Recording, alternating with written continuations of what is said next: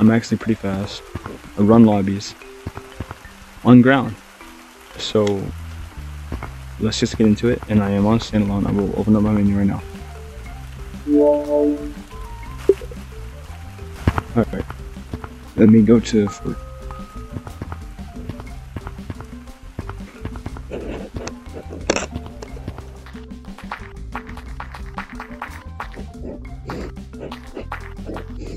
Alright guys, so here it is. What you want to do is you want to swing over your head like this to your right arm or your dominant arm.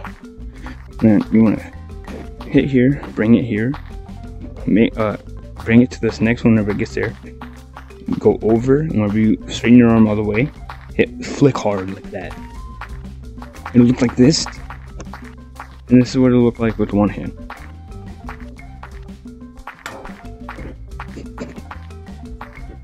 Alright, this is your left hand.